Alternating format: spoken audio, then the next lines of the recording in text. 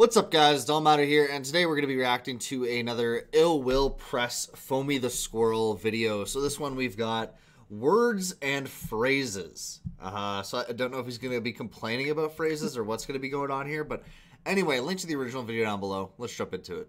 These words will no longer be recognized by me. The word fat.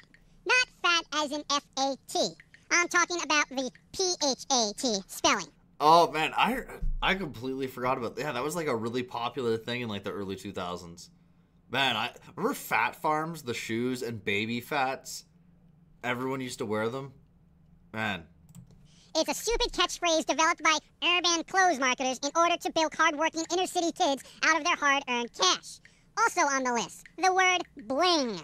What fucking cockmuncher came up with this shitty term to describe an expensive lifestyle? I don't care if it was added to the Oxford Dictionary. It's not a word to me. If you ever come across someone who uses the phrase bling bling to describe something, get the fuck away from that person. It's an idiotic term. It's funny, neither one of those are ever used anymore. It's like bling, you'll hear used like ironically, but like fat, I don't think I've heard anyone use that word in, it's got to be close to 20 years. Used by idiotic people not familiar with the word lavish. Also, any word that ends in izzle, snizzle, nizzle, these are not words. This is baby talk for ghetto rats. Plain and simple. Bro, oh, there's gotta be people complaining about that in the comments.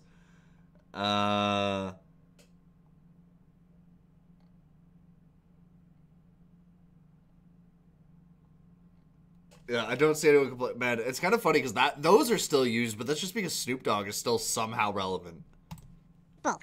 Certain phrases also bother me, like sticks to your ribs. That's a meal that will stick to your ribs. Well, I'm not sure I want to eat that then. And how exactly does this meal bypass my digestive system completely and make its way to my ribs? If you can't answer that, don't use the phrase. This one is really annoying. My baby fada.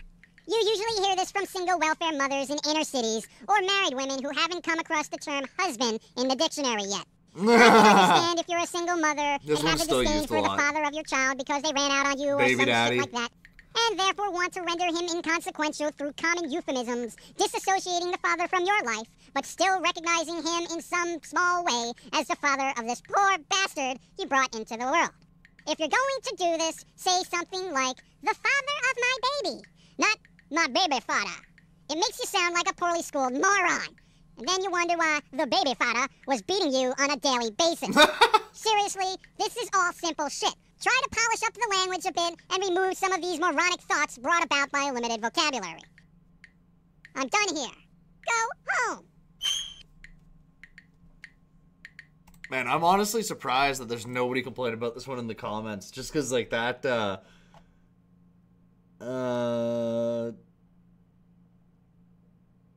Man, but it's funny because like fashizzle and stuff like that is still used. Baby daddy's still used. But yeah, so many of these are like either not used anymore or only used ironically.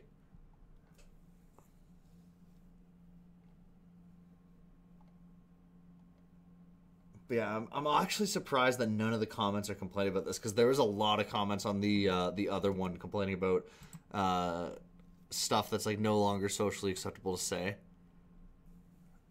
Anyway, let me know what you think below. Like, comment, subscribe. I'll see you guys in the next one.